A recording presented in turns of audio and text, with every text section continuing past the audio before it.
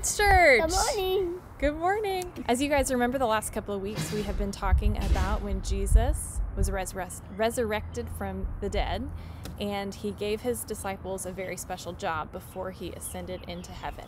He told them what? What was the special job he told them? Go and make disciples of all people in the world, baptizing them in the Father, of the Son, and the Holy Spirit. Very good. So he told them to go make disciples to go and there you go. Caleb knows it. To go and to share the good news. So last week, some of our Kids Church teachers shared about the ways that they share the good news and the way that they spread God's love in the world around them. Now, Jesus said he was going to send them a helper to be with them since he couldn't stay with them and he was going into heaven. So today we're going to be reading a story about that. So from our Spark Story Bible, all right, today we are reading about the Holy Spirit. Jesus' disciples were celebrating a festival called Pentecost when suddenly a strong wind blew through the house. Everyone's hair lifted up and there was an amazing noise. They looked at each other. It looked like each disciple had a flame of fire touching him, but no one was burned. The Holy Spirit had come, just as Jesus promised. The disciples began to speak in different languages they'd never learned.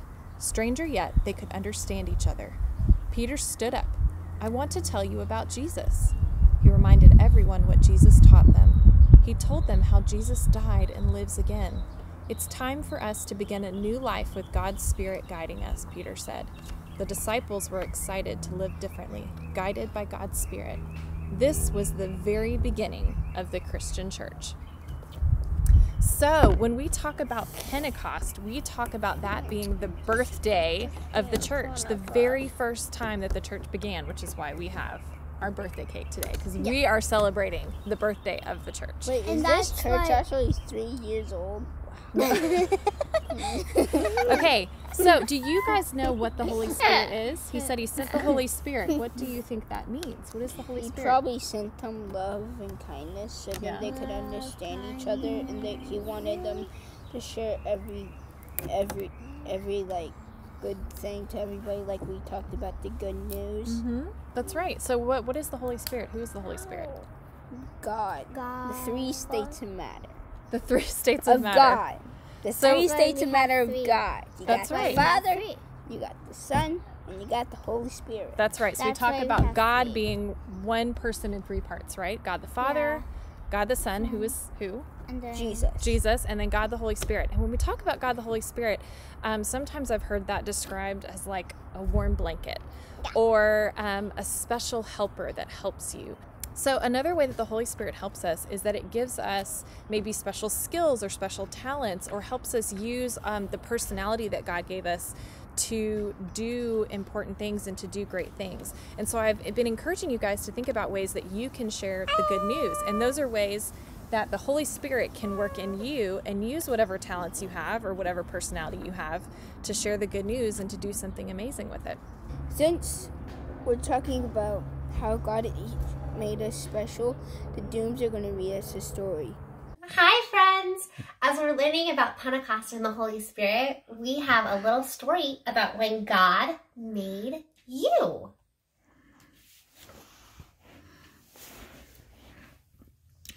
You. When God made you all shiny and new. An incredible you, a you all your own, a you unlike anyone else has ever known. God imagined your eyes, your head shape and size, and knew what you'd look like when you felt surprised. God pictured your nose and all 10 of your toes. The sound of your voice, God had it composed. The lines on your hand, your hair, every strand. God knew every detail like it was all planned. Out of billions of faces, from cultures, all races, people God made from all different places. God knew your name, your picture is framed. God's family without you would not be the same. 'Cause when God made you, this much is true. The world got to meet who God already knew. So be you, fully you, a show-stopping review. Live your life in full color, every tint, every hue. Discover, explore, have faith but love more, and learn and relearn all that God made you for.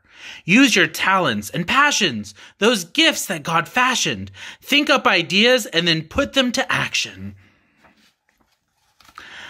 'Cause God loves you creating, your true self displaying, when light on the inside through art is portraying. When you make believe, the stories conceived, the heroics, the magic, those tricks up your sleeve. When you dance alone, spinning like a cyclone, being whoever, whatever, in a world all your own. God smiles, and here's why. In the spark of your eye, a familiar reflection shines bright from inside. 'Cause when God made you, and the world oohed and awed, in heaven they called you an image of God. You, when God dreams about you, God dreams about all that in you will be true.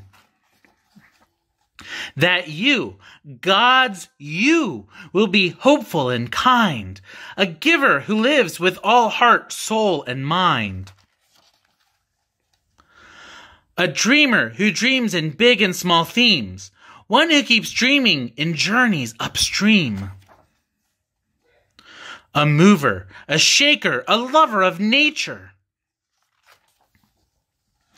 A builder of bridges, you, the peacemaker. A confident you, strong and brave too. You being you is God's dream coming true. 'Cause when God made you, all of heaven was beaming.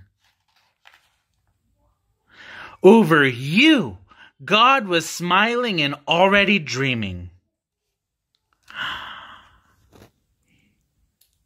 Bye, friends. All right, guys. Find a special way that you can celebrate the church's birthday today. Maybe you can have a birthday cake like we're going to do. Or maybe you could make a card for a church to say all the reasons that you're really glad that God made the church and ways that the church is special in your life. Camden had an idea earlier that you could send a card to Pastor Sam and tell him how Loft is special to you. Or you could have a dance party. I think that's a great way to celebrate birthdays, is to have a dance party. All right, friends, so think of some ways you can celebrate today. And as we've been talking about, think of ways that you can use your gifts and use your personality to spread God's love and to share his good news. All right, let's close in prayer. God of power, may the boldness of the Spirit transform us. May the gentleness of your Spirit lead us. May the gifts of your Spirit be our glory, be our goal and our strength, now and always. Amen. Amen. All right, guys, we'll see you later. See you later, too.